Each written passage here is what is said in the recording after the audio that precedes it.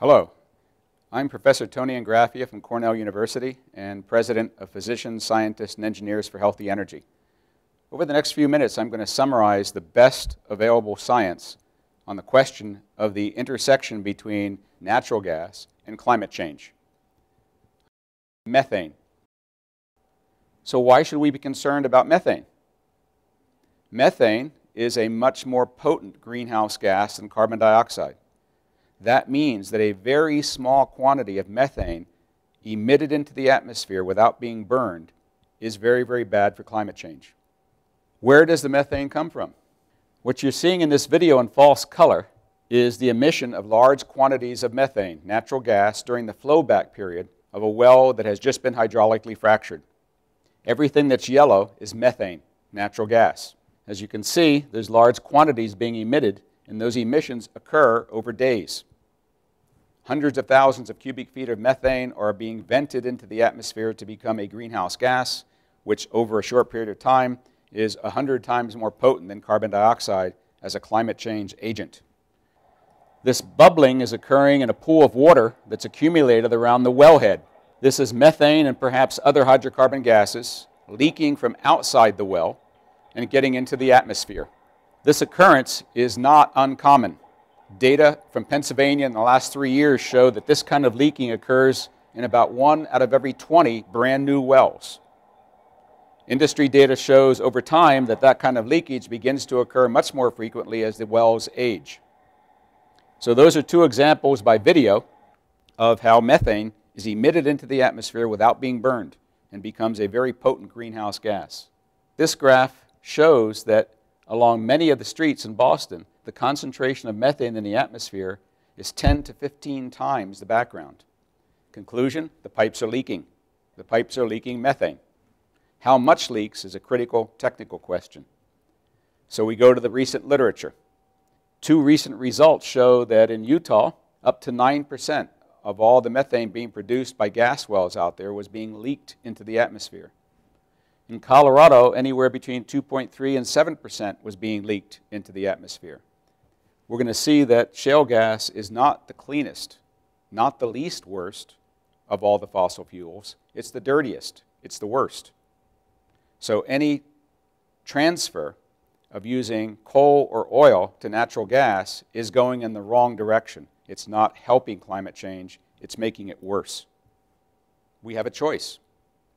If we choose business as usual, increasing the rate at which we're burning fossil fuels, the computer models say we're on that purple line. And it says we're going to get into a danger zone where we've changed the temperature by 2 degrees centigrade by about the year 2045. James Hansen, perhaps the most famous of all climate scientists at NASA, has predicted that when we get to that 2 degree centigrade change, we're going to see 4 to 9 meter rises in the oceans around the world. That's not 100 years from now. It's only about 30 years from now. This photograph shows you black carbon, soot, from a processing unit. It's emitting large quantities of black carbon into the atmosphere. So at all levels, an unacceptable amount of methane and black carbon are being produced because of shale gas activity. It's much more effective in the short term to fight climate change by reducing methane and black carbon than it is to reduce carbon dioxide. Obviously, we want to reduce all three. And the computer models say, had we begun to do that in 2010, we'd never get to that 2 degree centigrade temperature change. We'd give our kids and our grandkids a fighting chance. We don't have to increase the production of shale gas everywhere. There's a much better alternative. So in March of 2013, a group of engineers, scientists, economists, investment bankers published a paper which shows that there is a viable plan to convert New York State completely to the use of non-fossil fuels within 20 to 30 years.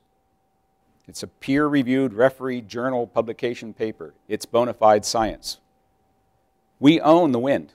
You own it, I own it, everybody owns the wind. Same with sunlight. Same with water. We don't have to fight each other for it.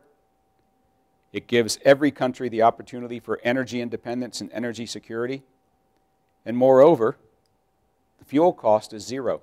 Therefore, it is economically feasible to transform our energy sources in New York State entirely to wind, water, and solar in just 2 or 3 decades.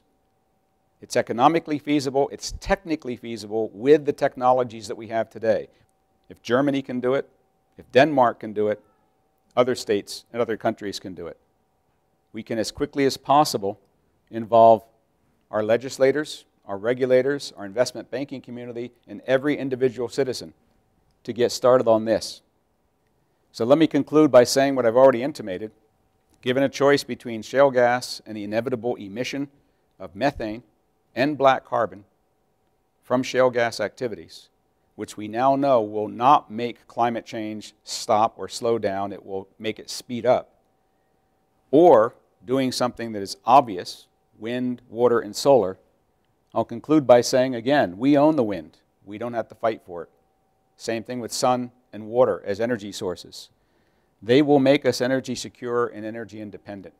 It's really up to each of us to begin to work in our own homes, in our own communities, to inform our legislators and our regulators from local level through state level to federal level to recognize that carbon dioxide is not the only thing we should be concerned about. Methane is at least as important, and in some cases more important, in terms of quickly slowing down climate change.